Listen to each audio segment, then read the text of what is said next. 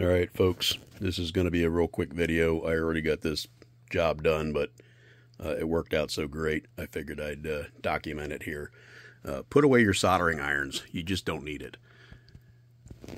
Here's a Mars mod on an FT991A. You can see that third resistor from the left. There's a little black dab on there. That little black dab of goo is conductive paint.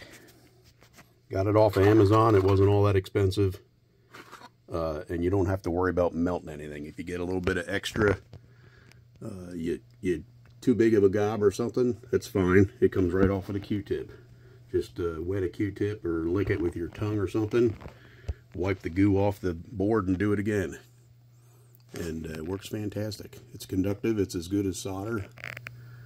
And it doesn't, you have zero risk of damaging the board at all because you're not putting any heat anywhere near it. You're just touching 2 points with a dab of paint.